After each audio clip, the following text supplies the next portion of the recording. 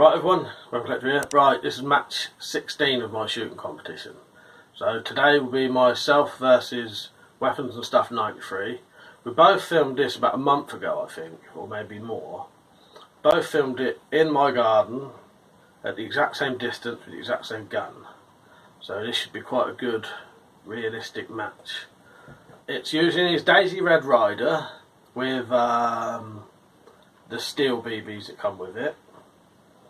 I can't remember the distance. It wasn't a massive distance. It may have been 5 or 7 metres. He may remember in his. I'll add an annotation if that needs to be done.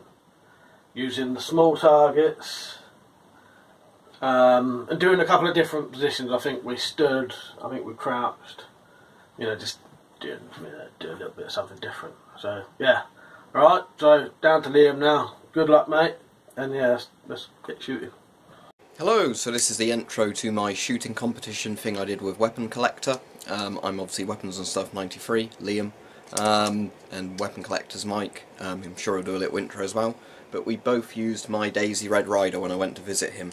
So if you don't know, the Daisy Red Ryder is an old-fashioned BB gun, so it works a bit like an air rifle.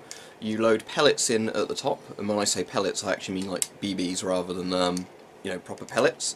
It's 177 or 4.5mm, and it shoots ammunition like this. So basically you load a load in, then you crank the lever for every shot, which generates enough air pressure inside to shoot one of the ball bearings between about 300 and 350 feet per second.